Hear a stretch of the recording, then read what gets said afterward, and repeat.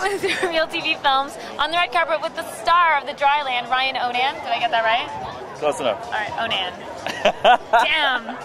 No now, other Ryan, the director, was telling me how lucky he felt to have found you, and he told me some really cool story about poker. That's Man. That is, yeah. We met at that is funny. Yeah, we met at a poker game. And just how lucky you felt to have you playing this character. And this story obviously means a lot. It sounds incredible. I can't wait to see it. And what was this like? You know, this whole experience for you. I mean, it was incredible. I mean, as far as Ryan saying he's lucky to have found me, I mean, I was lucky to have found him. He's become one of my closest friends in the world, and I couldn't have hoped for a better leader on this. You know, for a difficult task, essentially. You know, because it's a very hard subject.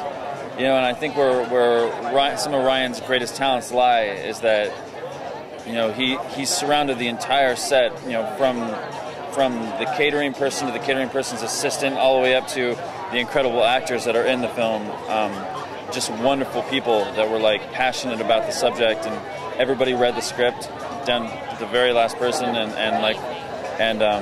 you know, when you're dealing with subject matter that is, you know, as difficult as this, I mean, you have to have each other's back, and you have to be there to support each other. And you know, people will be like, "Oh, what's the hardest acting part?" But I just feel like, you know, Wilmer and America and, oh my God, Melissa.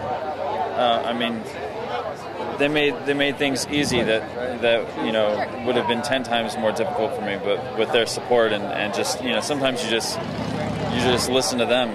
You know. How did you connect with your character? Do you have any experience? Anyone that you know that was? I actually have a very close friend of mine that is actually in Afghanistan right now. Wow. Yeah, and like, you know, he was with me from when I first read the script to when I, you know, was interviewing soldiers. When me and Ryan interviewed a whole bunch of soldiers prior to, you know, that had come back and were dealing with post-traumatic stress syndrome. And, you know, it's interesting. There's this feeling of that will never happen to me, you know, which is good at the same time. It's like it's not just bad, that feeling, you know, it's a good feeling. They should feel strong, and they should feel like, you know, that they can protect themselves and they can protect their brothers and their sisters, you know. But the thing that I worry about him and about, you know, all the soldiers is that feeling of not being able to talk about it if it does happen. Right. You know, if you are suddenly, you know, falling apart inside, the way James, my character, is, you know, is slowly coming apart, and he doesn't know what to do about it, you know, because he's trying to be a strong husband and a son and a friend, you know. Well, Ryan, I wish you all the best of luck. Thank you so much. Excited to see it. I'm definitely going to check it out in Los Angeles when it screens. I'm going to miss it here. Good luck, and thank you very much. Yeah, it was really nice to meet you. Really nice to meet you too. Pleasure.